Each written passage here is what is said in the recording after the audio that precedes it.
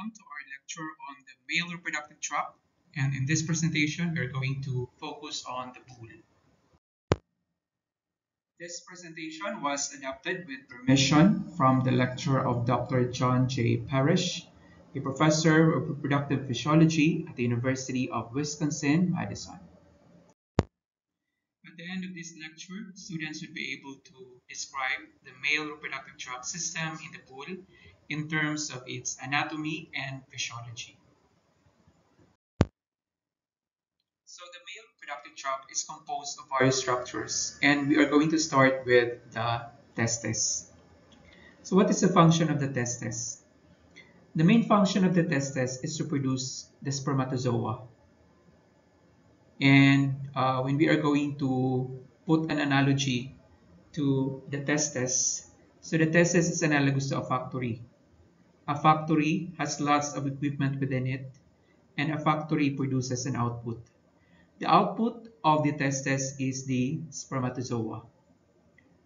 So just like a factory, the equipment within the factory must be functioning well in order to produce an output. So in the testes, the different parts or the different structures in the testes must be functioning well also in order to produce the spermatozoa.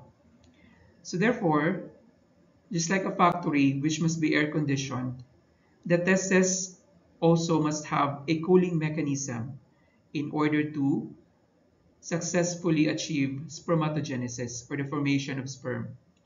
This is true not only for, of course, for the bull, but also in most mammals. So the testes need a cooling mechanism. It has a very high metabolic rate, and the testes is one of the tissues in the body with the highest metabolic rate.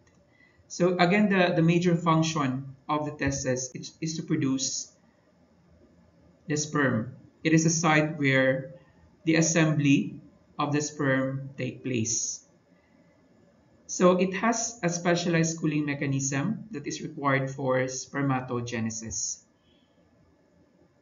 So the next part of the male reproductive tract is the epididymis. So from the testes, where the sperm is produced, the sperm will move into the epididymis. So we could think of the epididymis as the finishing school. So when we make an analogy to the testes as a factory of the sperm, for the epididymis, it is considered to be, it is analogous to a finishing school. Why is this so? So the epididymis is a site where a lot of changes in the sperm take place, and this is important in order to prepare the sperm for fertilization. So for example, there are changes in the sperm membrane. There are also changes in the nucleus as well as in the flagellum of the sperm to stabilize the sperm. There is also the changes in the motility and the fertility, as well as in the translocation of the cytoplasmic droplets.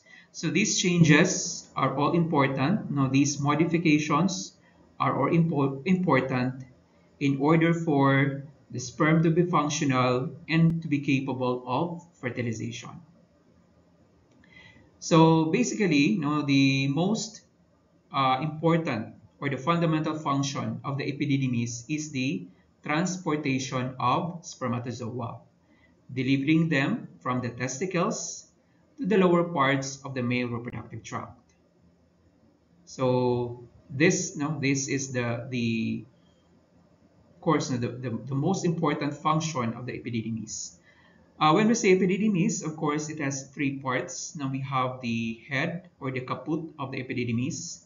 We also have the body or the corpus of the epididymis, and the tail of the epididymis. So from the head or the caput of the epididymis, the sperm will travel to the body. Then it will move down to the tail or the coda of the epididymis. So what is the function of this tail of the epididymis? So the tail is analogous to a warehouse. This is a site where the sperm is stored, and later ejaculated. And they store sperm for multiple ejaculates. So the tail of the epididymis now can store sperm for about 5 to 10 ejaculates. Smooth muscle contractions from this area will facilitate the movement of the sperm out of the epididymis to the vas deferens to eventually mix with the accessory sex glands or the fluids from the accessory sex glands.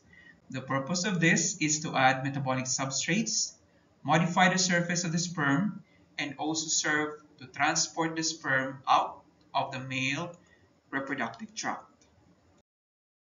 So from the tail of the epididymis, which serves as a warehouse and delivery system, the sperm will again be transported to the accessory sex glands for the addition of the metabolic fluids or the substrates for the semen.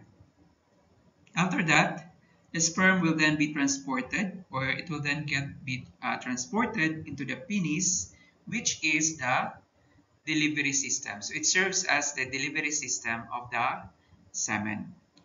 So the penis must undergo erection, protrusion, and then ejaculation for the sperm not to be transported to the female reproductive tract. This is the bull reproductive tract, showing its three major parts. Now we have here the testes, the pelvic tract, and the penis. So we have here the testes at the bottom. The scrotum in this specimen is removed, and at the top part we have the pelvic portion of the tract. And in this part, the sperm will move out via the pelvic portion of the tract. So when ejaculated, the sperm then moves into the penis. This is the schematic diagram of the reproductive organs of the bull. This schematic diagram, the testes is located at the bottom, and of course the testes is considered to be the primary sex organ of the males. Its main function is to produce both the sperm and the male sex hormone, testosterone. So we have here a quiz and a recap of our lesson. So what are the two major functions of the testes? So the testes is surrounded by a skin, and that skin is known as the scrotum. The scrotum is a very important structure because it encloses the testes, it keeps the testes away from the body wall, and it acts as a thermosensor.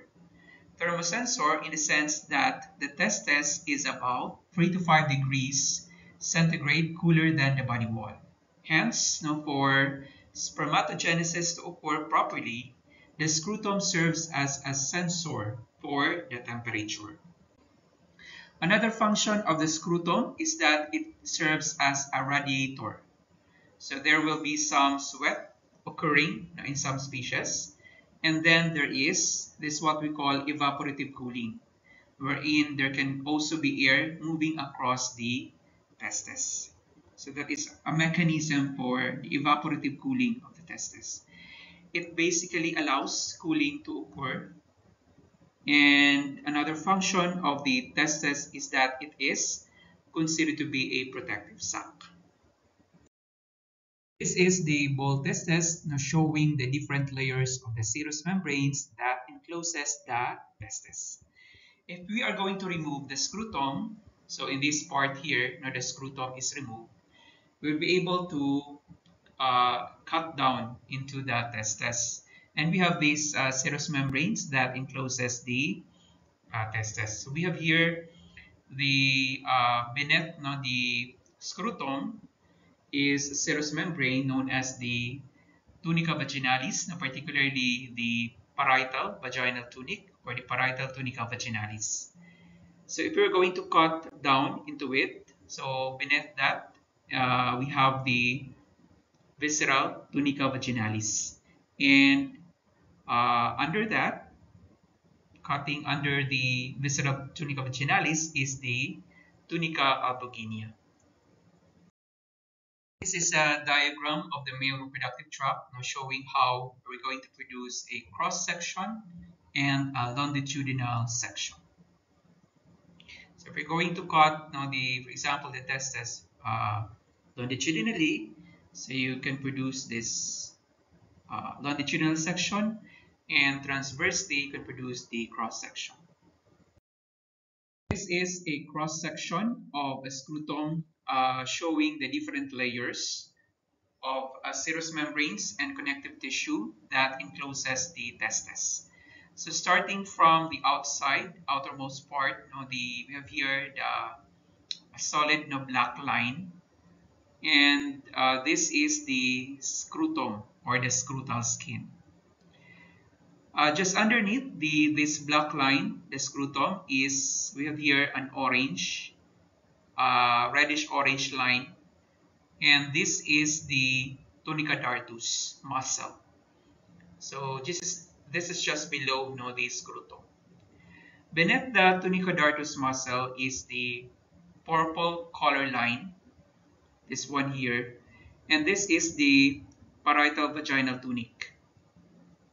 So notice that each testis has one layer or one parietal vaginal tunic that encloses it.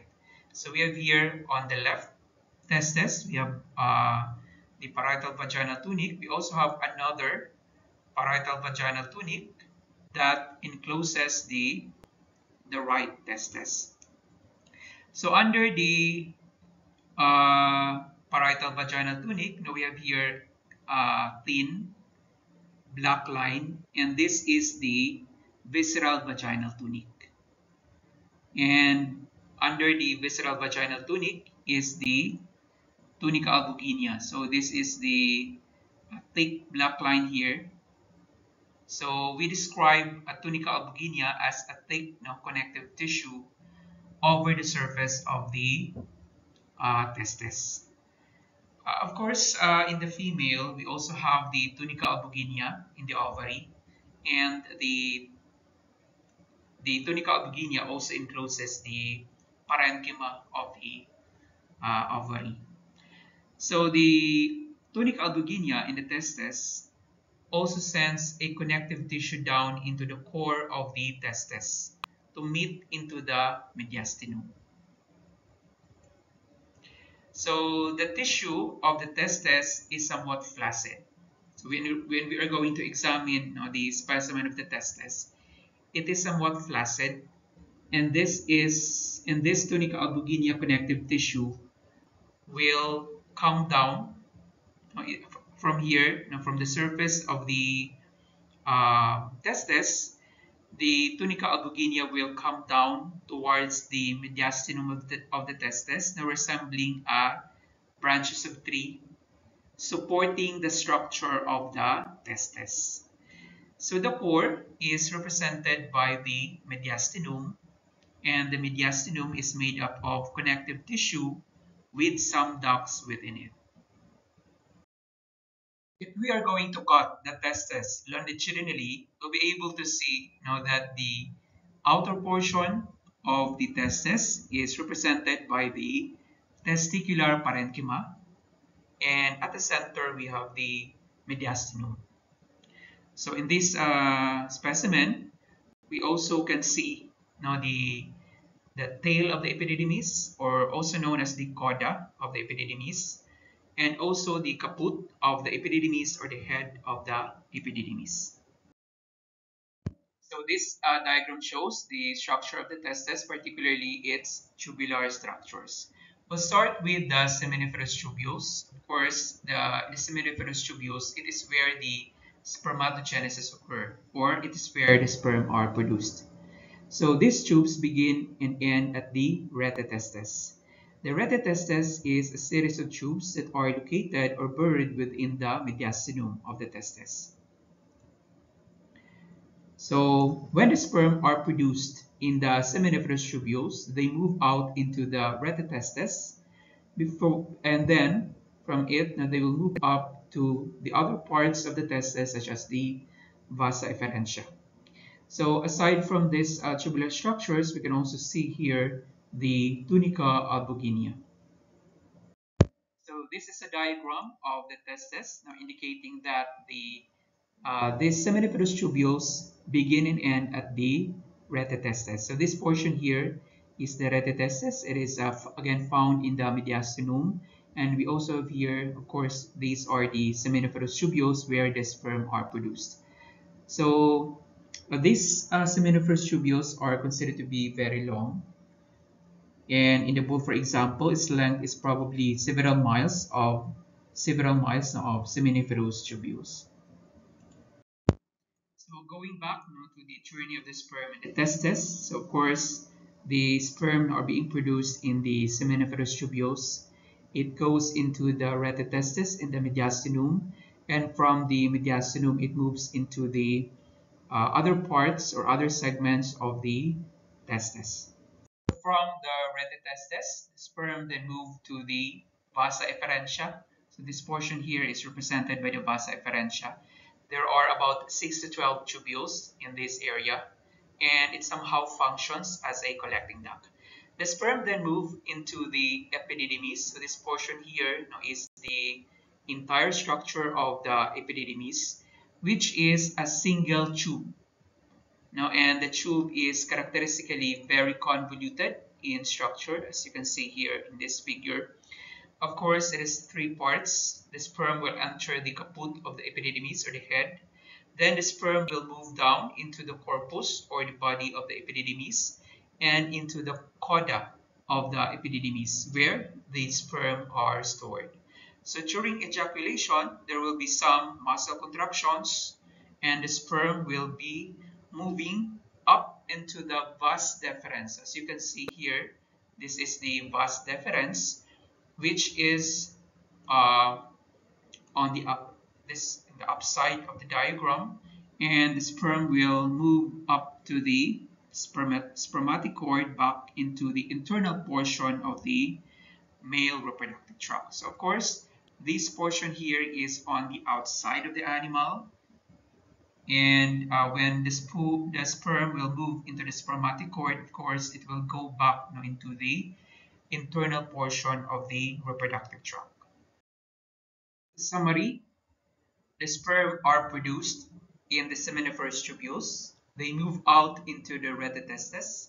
Then they move up through the retetestes to the vas efferentia or the efferent duct at the top, and then to the caput of the epididymis, to the body of the epididymis, and to the coda or the tail of the epididymis where it is stored.